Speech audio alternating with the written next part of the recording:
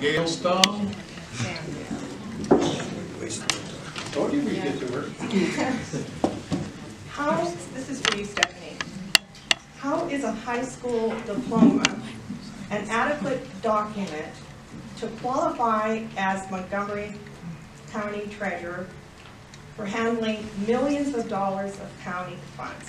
Now, I know that you worked with your parents and they believe they had a CPA firm, but you know, just because they were CPAs doesn't make you one. Agreed. So tell me, how did you get all this experience to qualify for your position?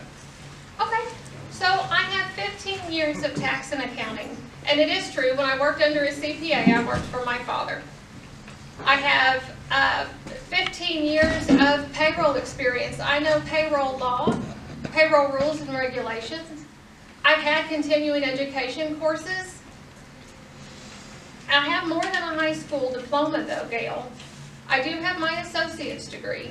It's something that Eric always likes to leave off every time he writes an article about me. So you were incorrect there. I do have an associate's degree. But I have a wealth of knowledge. Okay.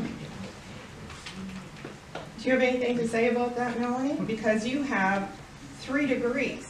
And I really believe the people of Montgomery County really need Ask to a question, please. have to look at what these 2 people offer and decide.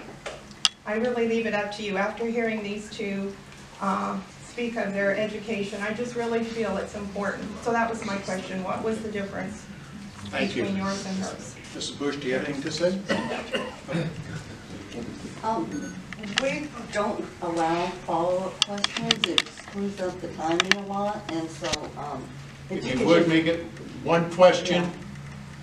Yeah, because it eats into their time if they're talking, and so I don't think. Make sure everybody gets the maximum chance. Mary Brown.